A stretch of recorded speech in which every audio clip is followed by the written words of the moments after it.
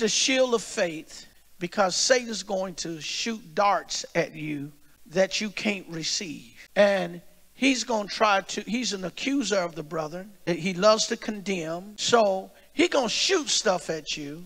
And there's got to be some stuff you got to say, Lord, I did that, but that's not me. Because everything he shoots at you ain't going to be a lie. But you got to have enough faith to say, but that ain't how I'm going to be.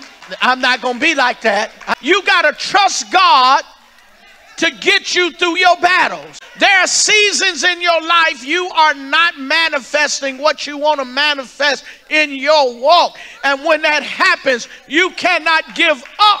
You have to have enough trust and faith in God. Maybe the community won't take you in on that one, but God will take you. You have to have the shield of faith. I believe God will keep